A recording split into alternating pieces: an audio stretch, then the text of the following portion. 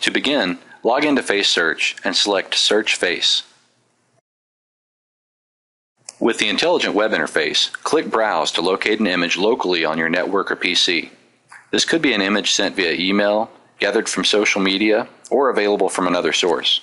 If you're on a tablet or mobile device, you may also choose to take an image using the camera on the device. If your source image is off axis in any way, you can easily make adjustments to improve matching performance against controlled images, such as those that may be from a geo management system.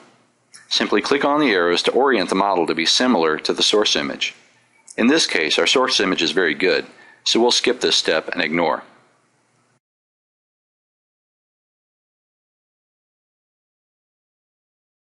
You can apply any number of filters to your search, including the agency, in the event you're sharing face image data with another agency, alert type, state, county, gender, race, and hot list source.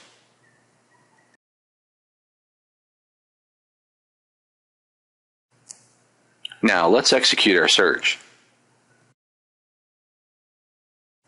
In this agency account, we just searched over 920,000 images for matches against our source face. You can see the results are ordered in terms of confidence, and we have several positive matches.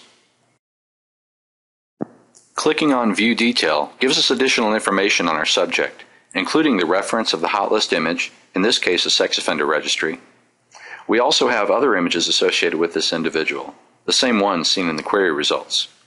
All other data contained in the hot list is included with the record, comments may be added, and the image can be verified as a match.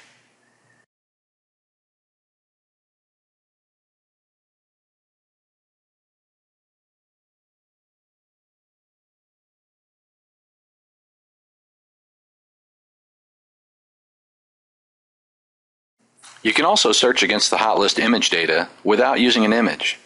Click on View and then View Hot List. In this example, let's say an informant gives you the name of Patrick, and that's all the information you have in an investigation you're conducting.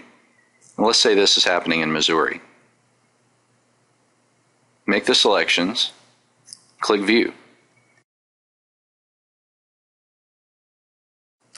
You can now see all individuals with Patrick somewhere in their name that are located in Missouri. From this, you can begin your investigative work to try to connect the dots. You could also use this information to create a photo lineup for a victim or a witness.